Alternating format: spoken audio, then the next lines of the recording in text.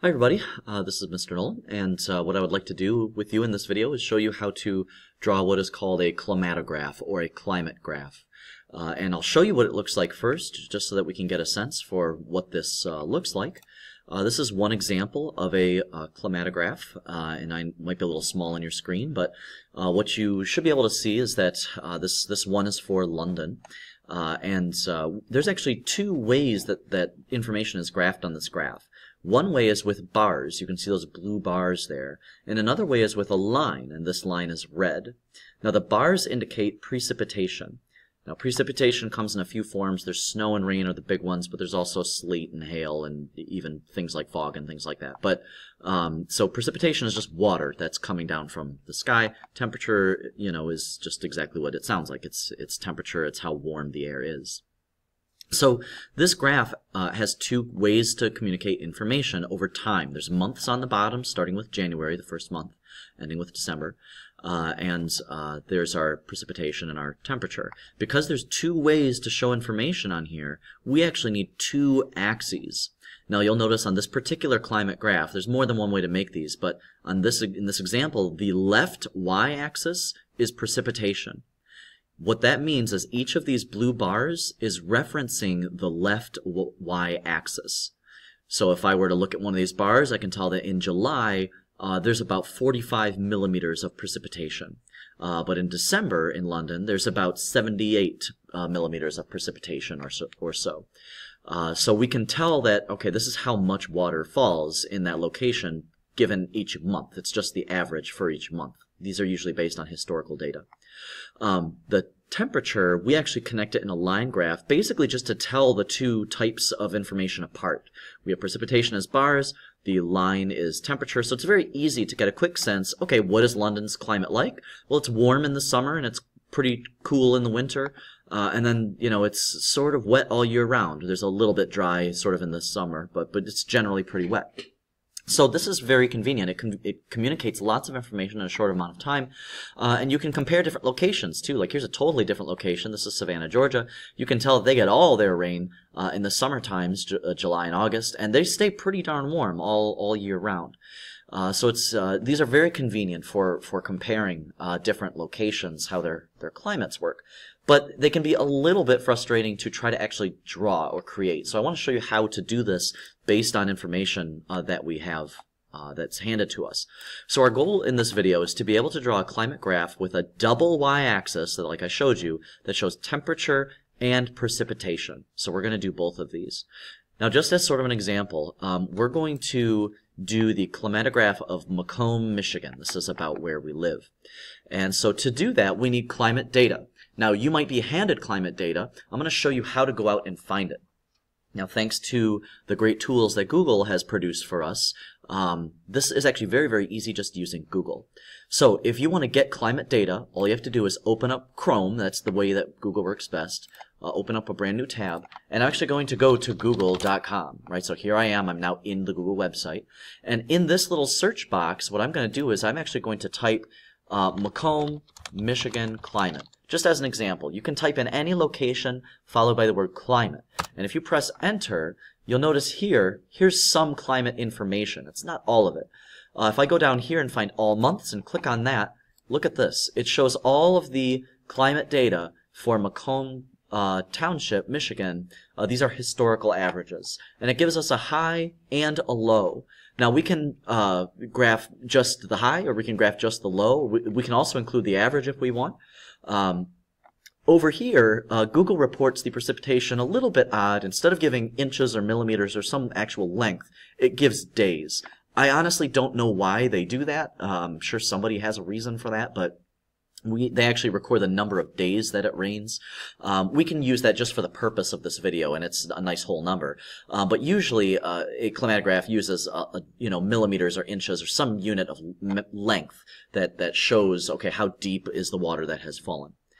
But anyways, here's our data, and we want to figure out how to graph this.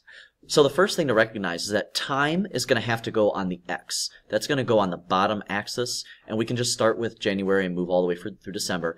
You can write out the whole name, or you can just write the letter J. J, F, M, A, M, J, J, A. And even though, yes, some repeat, everybody knows what those stand for. They know that they stand for certain months. So we can just put those on the X, and then we can put our temperatures on the Y. So let's just worry about our X right now. We're just going to put our months here. So on this diagram here, we're going to go ahead and put our months on the x-axis. Okay, so there's our time on the x-axis, and we would really want to include a data label that says, month, which I'll add later. We have to take our data and we actually have to graph it according to the right y-axis. So let's just look at the data that we have. Let's do precipitation first because it's probably the easiest. And we've got a maximum of, it looks like 6 days that we need to allot for. So in this case, just in this particular case, if we were to sort of scale the y-axis on the left, maybe let's just make it up to 10. That way we can easily fit all the way from 0 to 6 on there. So I'm going to go ahead and label our y-axis, our precipitation, 1 through 10. Okay, there's our axis for precipitation. We only made it up to 9, but that's okay. And if we look at our temperatures, let's look at the highest temperature here. Just for the sake of simplicity, I'm just going to graph 1. Let's just do the highs. So the highs, it looks like the very highest is 93 degrees, and that's in July. And lowest of the highs is, looks like 35. So our graph on the temperature has to span all the way from 35 Fahrenheit all the way up to 93. Let's just go 0 to 100. I mean, that's pretty easy to do. So on our other y-axis over here, we're going to go all the way from 0 to 100, kind of in a similar manner. And that's going to be talking about temperature. Okay, so there's our axis for temperature. So we have our 2 axes all ready to go. Precipitation's ready, temperature's ready. We just have to put the data down. So what I'm going to do is I'm going to go through here, and for each month, I'm just going to go ahead and put the well, let's start with precipitation. For each month, I'll just go ahead and record the precipitation and create bars out of them so that our precipitation, just like these other graphs that we looked at, the precipitation comes in as a bar. So that's what I'm going to do here. Okay, so there is precipitation. I've just gone ahead and added bars for each one. You can tell I don't have the very straightest bar drawing ability here, but we can at least see, okay, what's about the general trend. It looks like it's a little wetter in the summer than in the winter.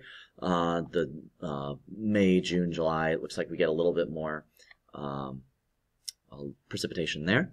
So now we're going to do temperature, and in order to distinguish these, we're going to do temperature as a line instead of as bars.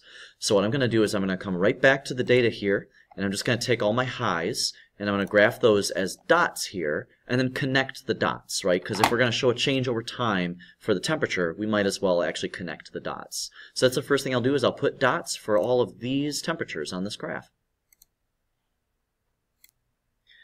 Alright, so here are my approximate temperatures as dots, and so at this point, all I have to do is just connect these with a line.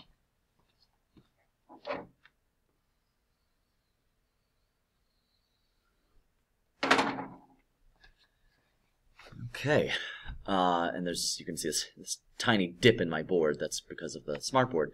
But we can see we see that it's as predictable as we would expect. It gets warmer in the summertime and that gets cool in the winter. This is what a climatograph for Macomb would look like. And the whole point of this video is just to show you how to do that.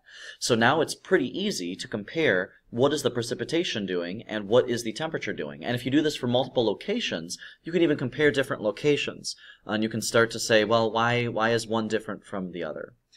So I hope that you found this helpful for kind of some of the logic and maybe where would you find some of the data for drawing your own climatograph by location. So now you should be able to draw a climatograph with a double axis that shows temperature and precipitation.